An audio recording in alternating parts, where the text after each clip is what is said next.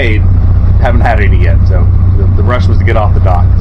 Yeah, we didn't want to wake everyone up, and we were staying up late last night for the meteor shower, which was awesome. Someone doesn't have enough attention to watch them, but yeah, some of us saw a lot of meteors. I saw a few. Just a couple satellites. Yeah. So here we go. All right.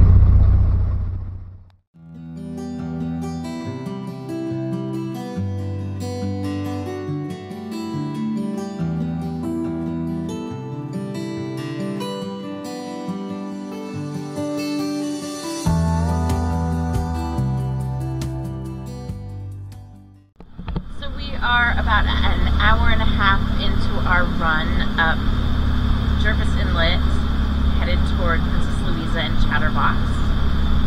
How's everyone feeling? Yeah, excited.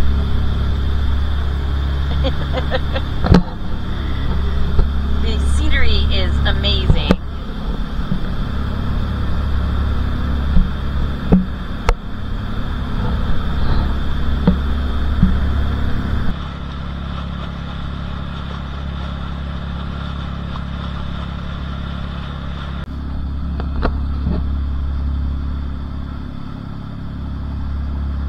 So we're continuing our run up Jervis Inlet to Princess Louisa and Chatterbox.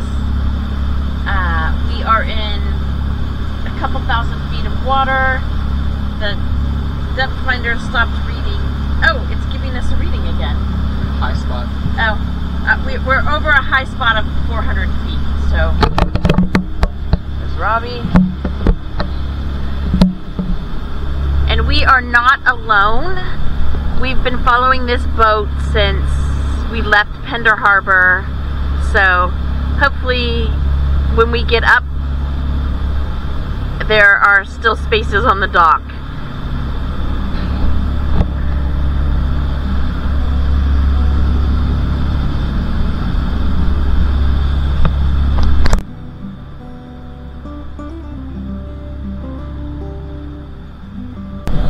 So we're about 3.5 hours in now.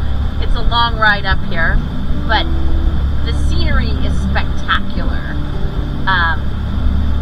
You just missed Mike doing chores. He vacuumed upstairs, so we have a nice clean spot.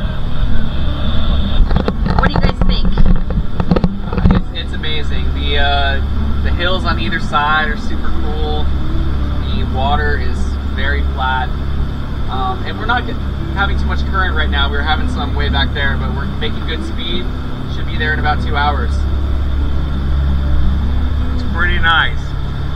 Pretty nice. The run to Princess Louisa Inlet is a serious commitment of over 40 miles, with no great options to dock or anchor along the way. And since Malibu Rapids that lead into the inlet can only be safely transited at slack water for most boats, your time calculations, including currents, need to be spot on.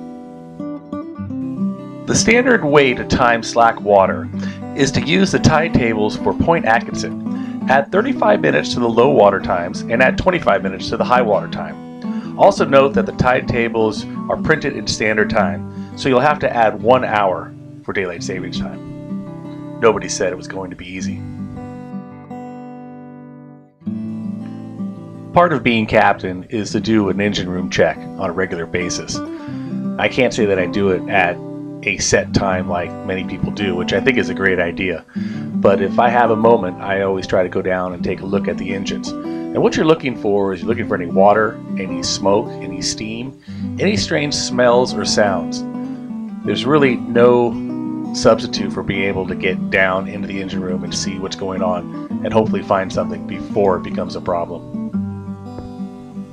And to be honest, I do get a great bit of satisfaction when I do walk down there and everything's in order.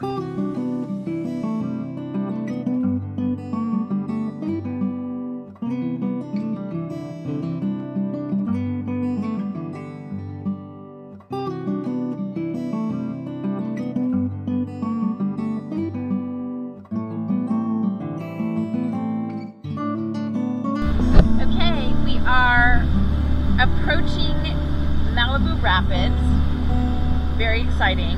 We have seen a couple, maybe 4 boats come out, so we're hoping that there is dock space when we get in.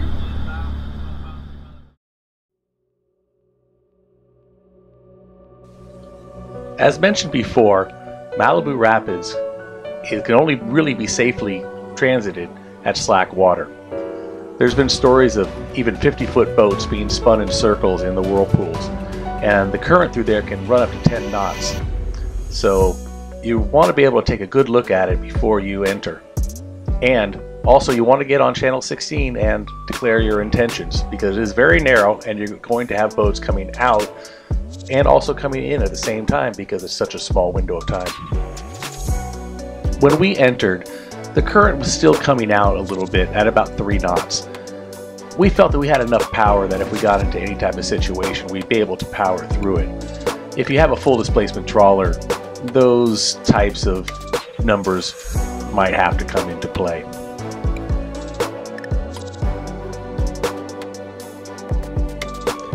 At the head of Malibu Rapids is a Malibu Club, built in 1940 by Thomas Hamilton and named after his yacht, the Malibu.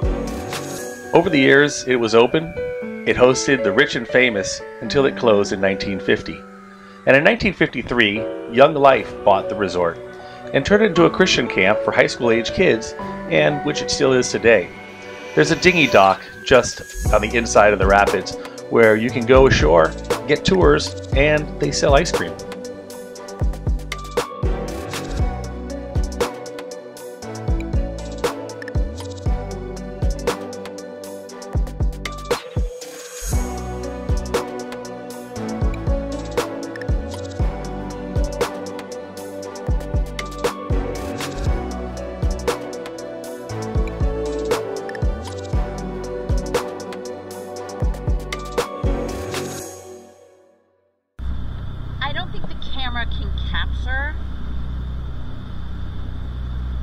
Amazing scenery that we are seeing. It is so cool in here. The mountains go straight up on either side.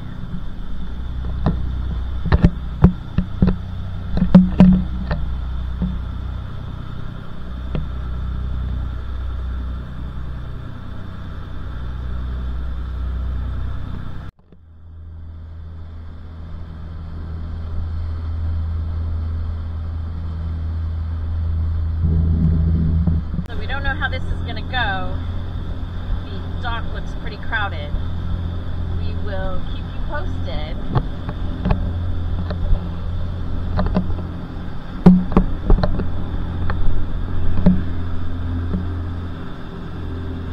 might be pretty hard to tell.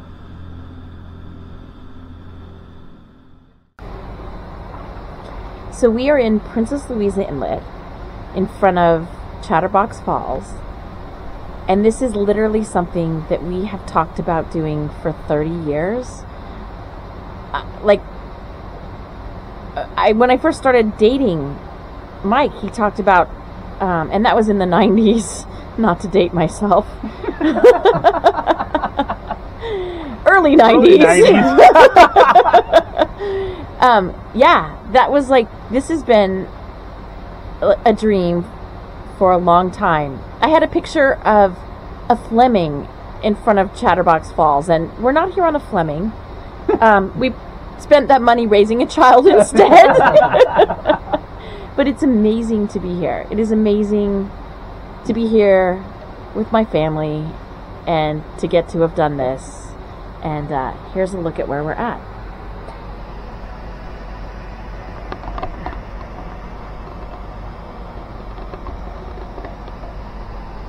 Smile for the camera, boys.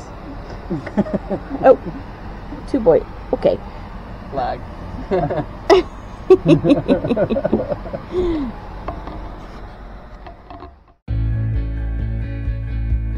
At the head of the public dock, there's a spot for seaplanes, and quite a few of them come in during the day. In fact, one of the people there said a few days before we got there, a plane pulled up and a whole wedding party walked out, went to the falls, got the wedding done, took pictures, got back in the plane, and took off. Now that's getting married in style.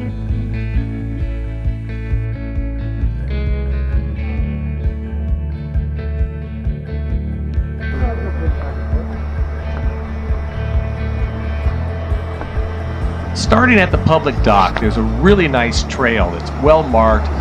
Much of it has a boardwalk, there's some bridges over some of the creeks, and it leads right to Chatterbox Falls. It's maybe not even an eighth of a mile, but it's a really nice and well laid out trail.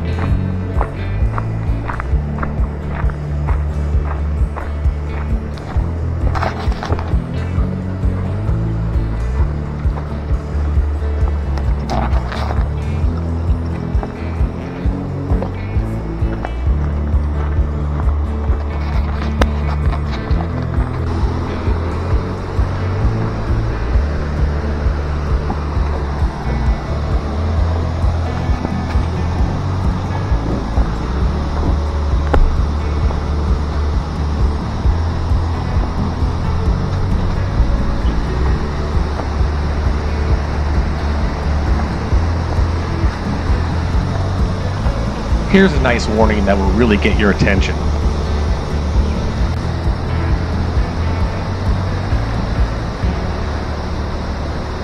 The sound from Chatterbox Falls can be heard from the docks very clearly.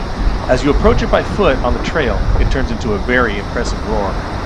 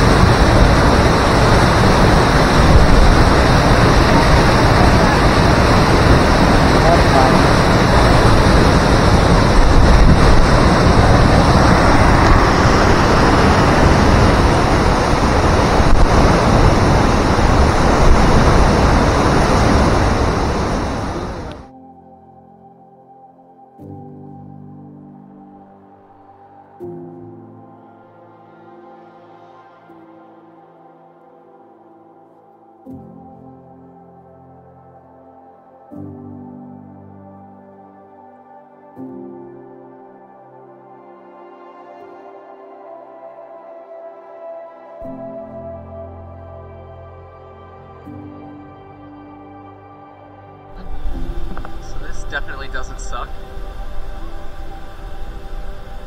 It's still not getting old.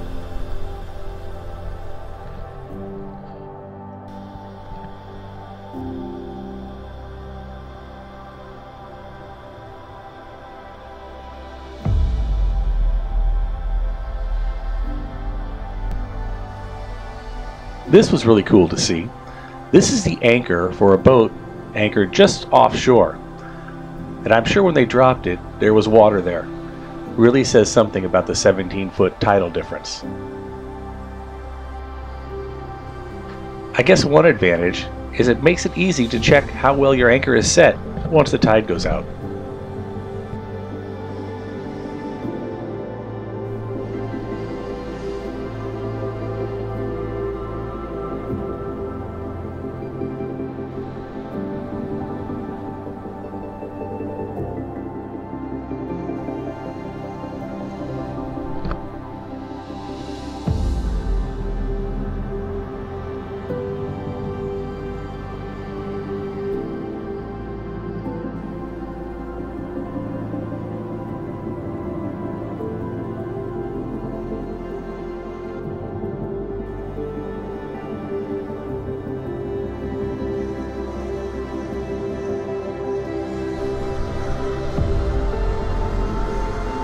Robbie took the dinghy down to McDonald Island to go check out that area further down the inlet. Besides the head of the inlet near Chatterbox Falls, McDonald Island is the one other place where you can anchor or grab a mooring ball. And there are also some nice hiking trails that start right there at McDonald Island.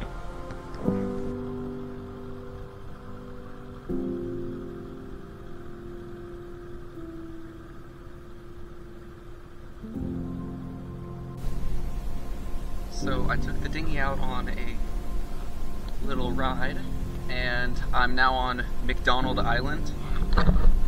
This is the edge of it, and currently I've been doing some jumps off here because it's a sheer drop down right next to the island. So I'll take you with you, or take me with you on one.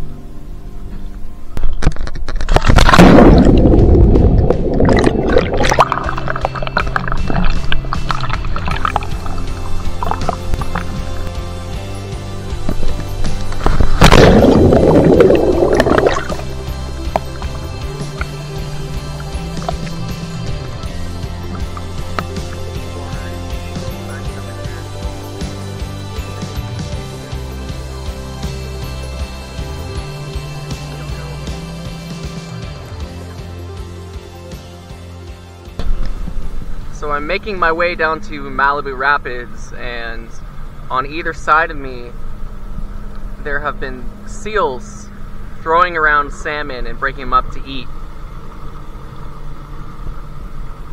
This must be the good life for a seal, to be in this beautiful region and have a full belly.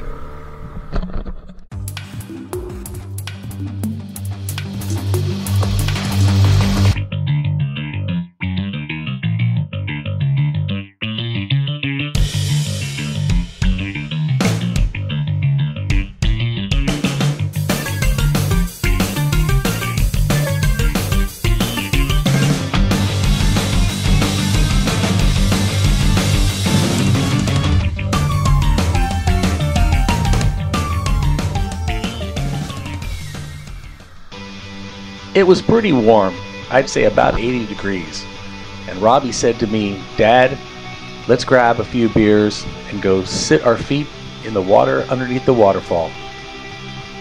I think I raised that boy right. Man, that felt really, really good.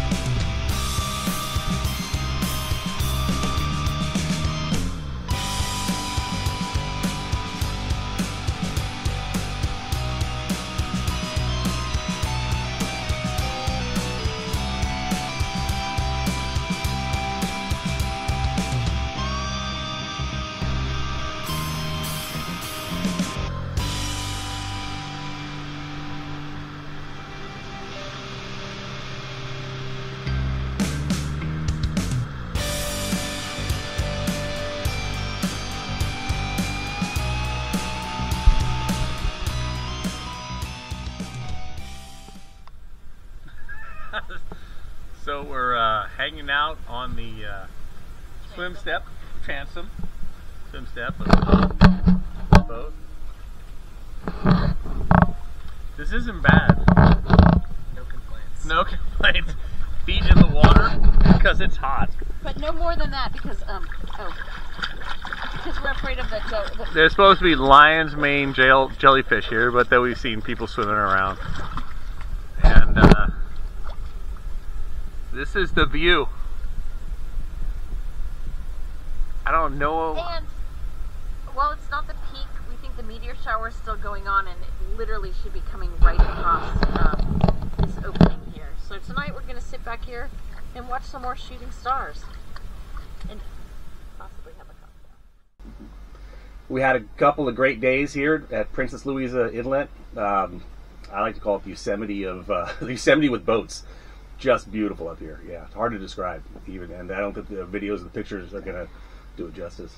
My favorite part, I think, was last night the boys were playing on the swim platform, playing guitar, and people from the other boats came out and put out chairs and listened. And you were looking up at the stars, and we're still seeing the remnants of the meteor shower. And then they kicked their feet in the water, and the bioluminescence lit up. And none of this is stuff we can capture on the video. But it was amazing. Spectacular. Yeah, it was really, really cool. Yeah. So we're going to be taking off in a little bit and heading back out. You can only get in through the rapids a couple times a day unless you really want to have a fun ride. Yeah, unless you're brave. So we would like to have left a little bit earlier because we had a long run to go, but looks like at 12:20 is the slack water is. So it'll be a long day. A long day on the boat. Yeah, it could be. Yeah, it could be worse. It could be worse. So off we go, and we'll see where we end up. Plan is Smuggler's Cove, but we may call an audible. We may call an audible. Exactly. All right. Away we go. All right. Cool.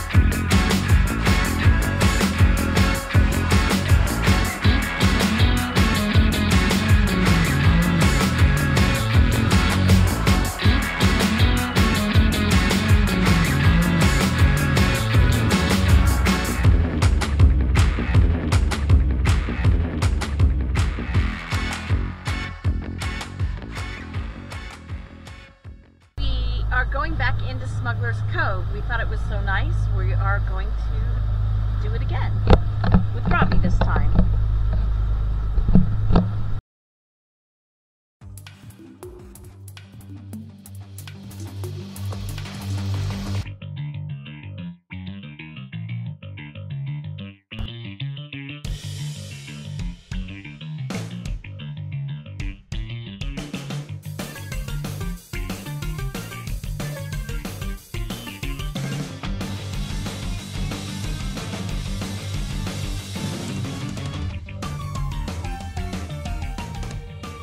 Join us in our next episode when we take advantage of a small weather window and cross the Strait of Georgia over to the Vancouver Island side at Nanaimo, and then south into the Gulf Islands.